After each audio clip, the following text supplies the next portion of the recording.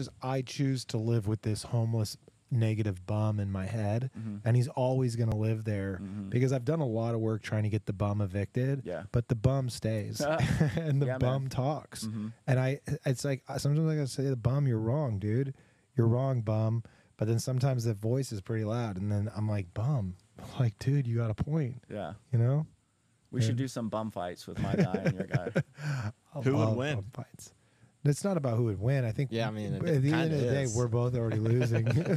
If the bums are in control, we're losing. Right. Right? That's right. But like everyone's got a dirty old bum in their head that's talking Oh, they stink too. You know, Erica's not sober. Do you have a dirty bum in your head that talks to you like you're not good enough, you're going to fail, you're going to end up homeless, you're going to live under a bridge, you're going to end up alone, everyone's going to leave you, no one's going to love you. Not even one of those? Not one. I don't know if I find that to then be maybe true. addicts have the bum